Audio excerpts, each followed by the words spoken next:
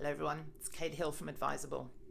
We've been fielding a lot of questions from investors and home buyers recently, following various media reports that are adopting a very negative sentiment about the property landscape. So we decided to tackle this issue head on at our monthly investor discussion group last night.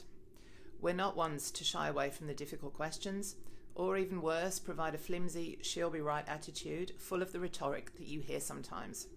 We discussed the topic warts and all, and provided an insight into what you must know in order to safely and successfully navigate the current property markets around Australia.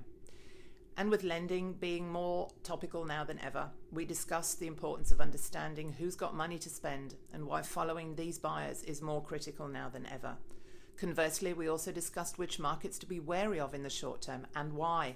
So give us a call.